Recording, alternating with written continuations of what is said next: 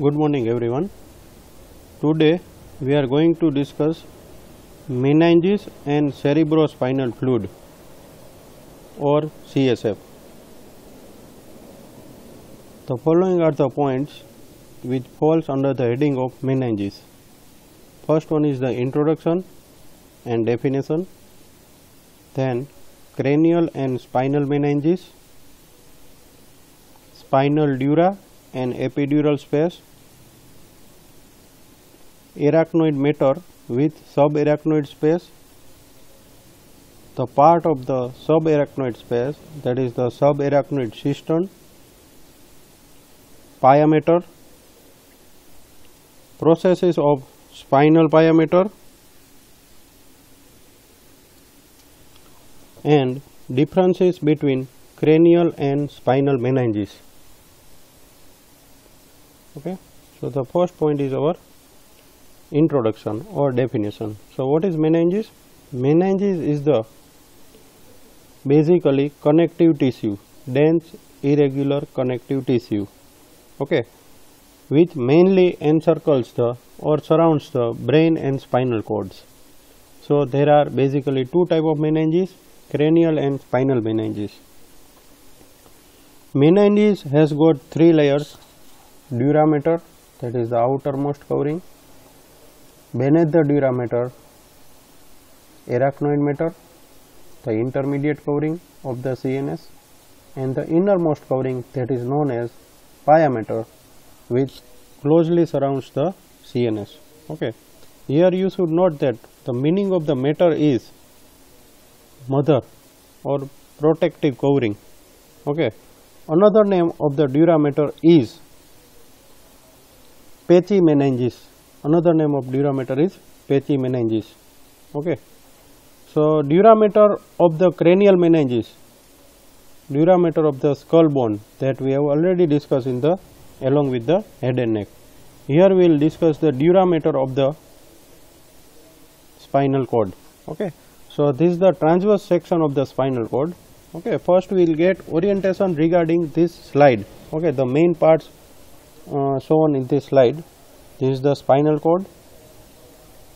This is the transverse section of the spinal cord. The middle part is known as the gray matter. The outer part is known as, this yellowish part, this is known as white matter. Okay. This H-shaped horn-like part is known as gray matter. Outer part is known as white matter. This is the central canal of the spinal cord. Okay. This is the dorsal root of the spinal nerve, and this is the ventral root. Dorsal root is sensory in nature, ventral root is motor in nature. Both dorsal and ventral root unite in the region of the intervertebral foramen to form the trunk of the spinal nerve, which is the trunk of the actually peripheral nerve, which divide into ventral ramus and dorsal ramus. Ventral ramus supply the anterolateral part of the trunk, dorsal ramus mainly supply the back of the trunk. Okay. This is the bone of the vertebral canal, that is the vertebral foramen. Okay. This is the periosteum, and this is the periosteum of the vertebrae. Okay. The space between the dura mater and periosteum of the vertebral foramen is known as epidural space. Epi means outside, epidural space. Epidural space has got internal vertebral venous plexus. Here we can see the blue color structure.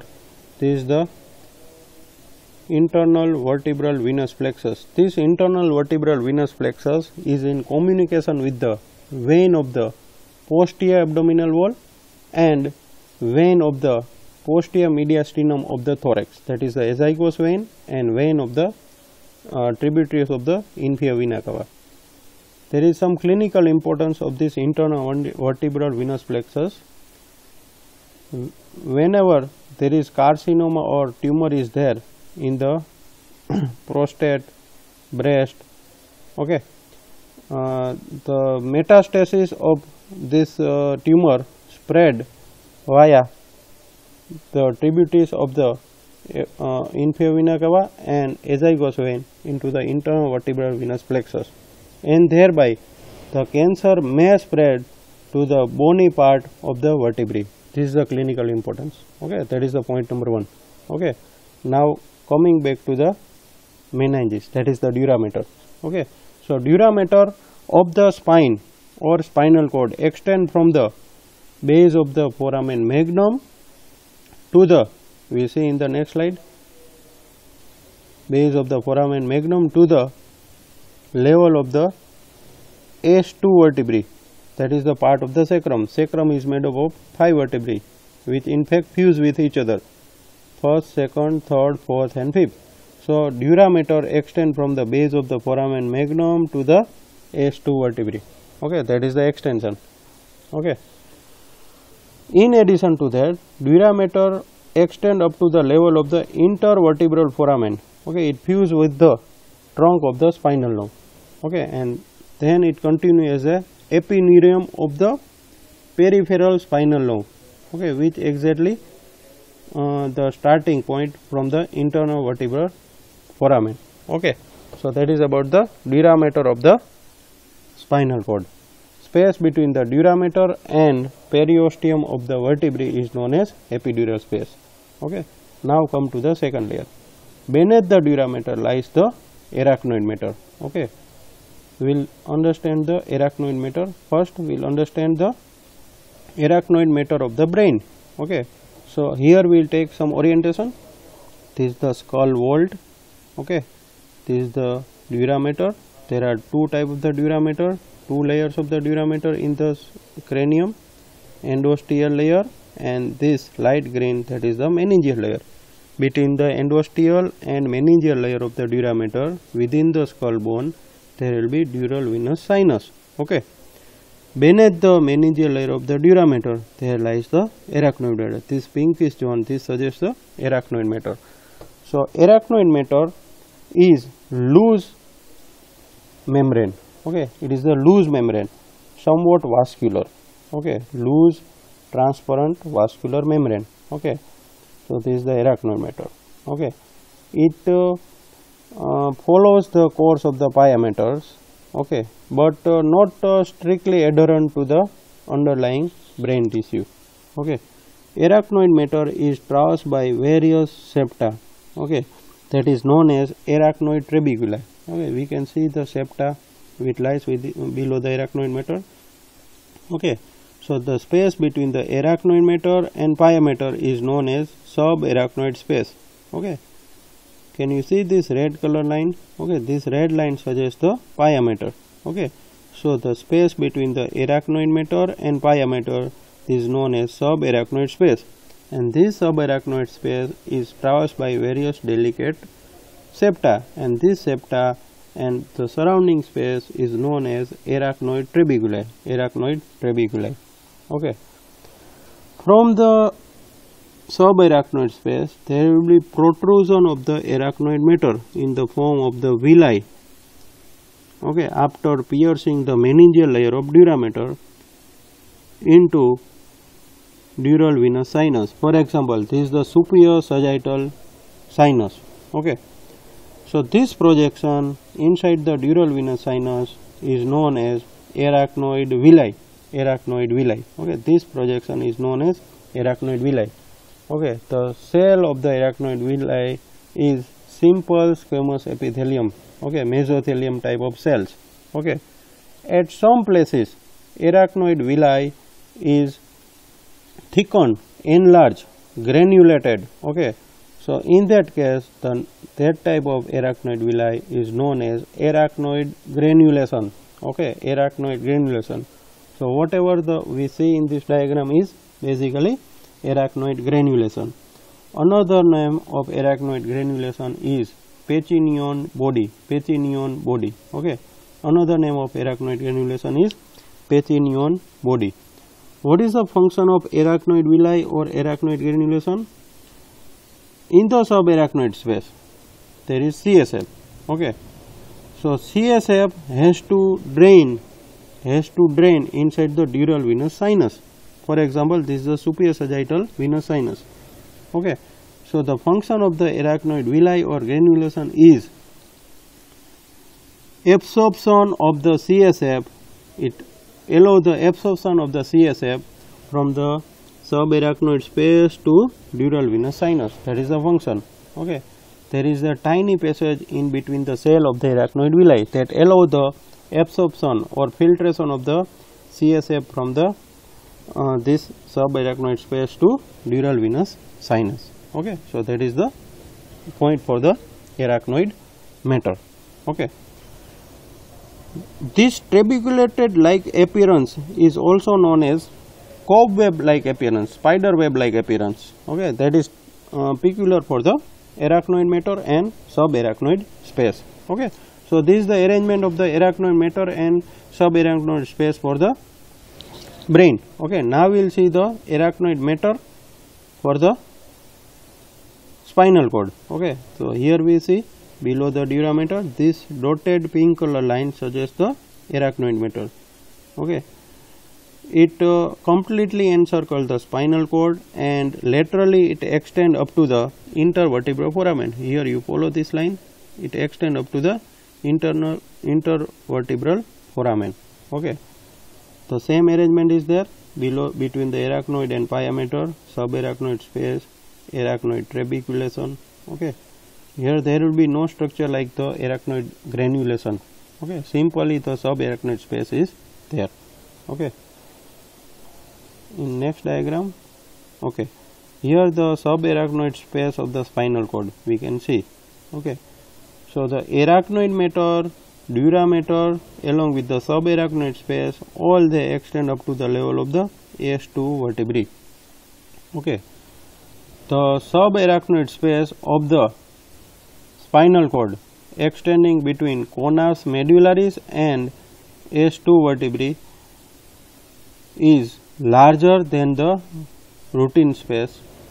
This larger subarachnoid space inside the vertebral column is known as lumbar cistern. Okay, this bluish color zone is known as lumbar cistern. So, lumbar cistern is basically larger pool of the subarachnoid space of the spinal cord, but between which 2 points? Between the conus medullaris and S2 vertebrae. So, this huge amount of the CSF within the spinal cord is known as lumbar cistern. So, what is the peculiarity of lumbar cistern? It allows the one procedure that is known as lumbar puncture, okay. That is, we have to withdraw the CSF with the help of the lumbar puncture needle from the lumbar cistern for the diagnosis of the certain neurological disease. Okay. This lumbar cistern is more roomy or maximally enlarged in the region of L3 and L4 vertebrae. So, the clinician or physician passes the needle in between L3 and L4 vertebrae. It pierces the overlying structure, for example, supraspinous ligament, interspinous ligament, then it pierces the dura mater, arachnoid mater, and then it enters within the lumbar cistern. With the help of the needle, we can withdraw the CSF. Then we send it for the pathological examination, and thereby we can diagnose various related neurological disorder. So, this point you have to remember. Okay. So, first you have to describe the routine arrangement of the subarachnoid space, their structure, arachnoid trabeculation, arachnoid villi and granulation. Then you describe the spatial point for the spinal cord. Subarachnoid space in the spinal cord is maximum roomy in the part of the spinal cord between conus medullaris and S2. In this area, the maximum amount of the CSF is there, that is known as lumbar cistern. Okay. Subarachnoid space also extend up to the posterior pole of the eyeball. Okay. Third layer is known as pia mater. Okay. This is the tissue of the spinal cord. This is the white matter. This is the anterior median fissure. This is the posterior median sulcus. We can see this red lining. Okay. So, this red line suggests the pia mater. What is the characteristic of pia mater? Pia mater closely invests pia mater closely invades the brain tissue. It follows the same curvature as of brain. For example, this is the pia mater of the cranial cavity, that is of brain. So here we can see the pia mater follows the sulcus and gyrus. Okay, it strictly closely applied to the curvature and texture of the cerebral cortex. Okay, this is how the pia mater is attached. Practically in the dissection we cannot separate the pia mater. Yes, we can definitely separate, we can definitely identify the endostia and meningeal layer of the dura mater, we can see the arachnoid mater, but we cannot separate it out the pia mater from the underlying brain tissue or spinal cord. Okay, so pia mater is intimately related to the neurological tissue, that is the characteristic. There is definitely the space between the pia mater and the cerebral cortex or neurological tissue, okay, but practically not identifiable, that is known as subpial space. Okay, so that is the arrangement of the pia mater. Okay, now here we see what is the further extension of the pia mater. So pia mater has got 4 types of the extension. Okay, this is the routine arrangement of the pia mater. Okay, there are 4 types of the processes from the pia mater. From the arachnoid mater to the posterior median sulcus of the spinal cord, the extension of the pia mater is known as subarachnoid septum. Okay, subarachnoid means below the arachnoid mater. Okay, subarachnoid septum, that is the part or process of the pia mater extending up to the posterior median sulcus, that is the one. Okay, this is the anterior median fissure of the spinal cord. So the part of the pia mater extending from the surface to the anterior median fissure. Okay, so this thickened part anteriorly is known as linea splendens, that is 2. Third one, denticulate ligament. Denticulate, the word is related to the tooth. Okay, so denticulate ligament is the modification or process or extension of the pia mater from the lateral part of the spinal cord to the dura mater. Here we can see this is the dura mater. Okay, so this lateral extension of the pial process is known as denticulate ligament. Okay, fourth one, from the terminus of the spinal cord, which is in fact known as conus medullaris, thin septa, thread-like septum is extending, that is known as phylum terminale. Okay, so what is phylum terminale? It extends from the tip of the conus medullaris to tip of the coccyx. This is known as phylum terminale. Okay, phylum terminale is again of 2 varieties. Phylum terminale internum, which lies within the lumbar system. Phylum terminum externum, which lies outside the lumbar system. Okay, the length of the phylum terminum internum is more, approximately 15 cm. The length of the externum is less, approximately 5 cm. Okay, so there are total 4 modifications of the pia mater in addition to the usual arrangement. Posteriorly, subarachnoid septum, anteriorly linea splendens, laterally denticulate ligament, and inferiorly in this vertical section we can see phylum terminale internum and phylum terminale externum. Okay, so what is the function of this pial process? Okay, the function of this pial process means modification of the pia mater. It anchors the spinal cord exactly in the middle of the vertebral canal. Okay, it does not allow the movement of the spinal cord because this pia mater will hold the spinal cord properly in between the vertebral foramen. Okay, and all the 3 layers, dura mater, arachnoid mater and pia mater, all they extend up to the level of the intervertebral foramen. Okay, up to the level of the formation of the trunk of spinal nerve. Then it continue with the epineurum of the peripheral nerve. Okay, so this is about the pyometer. Okay, here we can see this is the pyometer of the cerebral cortex.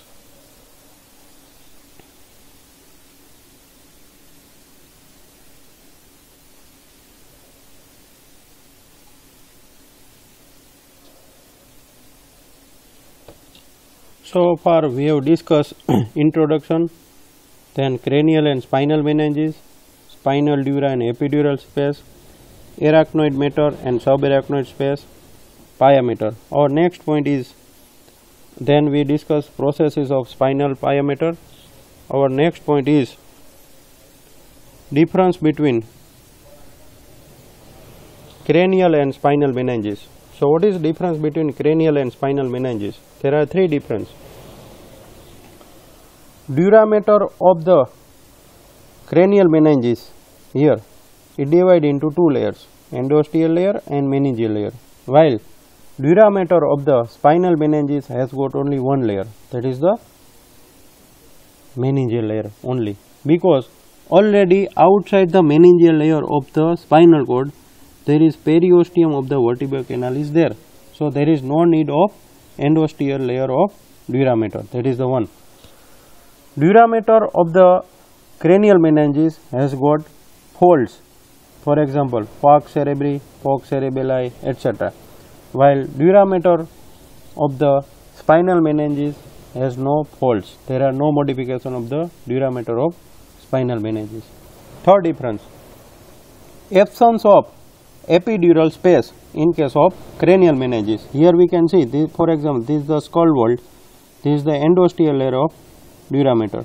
There is no space between the endosteal layer of meninges and skull vault. So epidural space is absent in case of cranial meninges, while epidural space is present in case of spinal meninges. So what is the structure in case of epidural space of spinal meninges? There is presence of internal vertebral venous plexus that we have already discussed. Okay. Then next point is subarachnoid cistern. What is subarachnoid cistern? Subarachnoid cistern is the modification of the subarachnoid space. Okay. So what is the subarachnoid space? First we discuss that. Subarachnoid space is the space between the meningeal layer of the dura mater and pyometer. Okay. It is filled with CSF. It has got different structure, for example arachnoid trabeculation, arachnoid villi, arachnoid granulation. Now what is the definition of subarachnoid cistern? Okay, you note down it.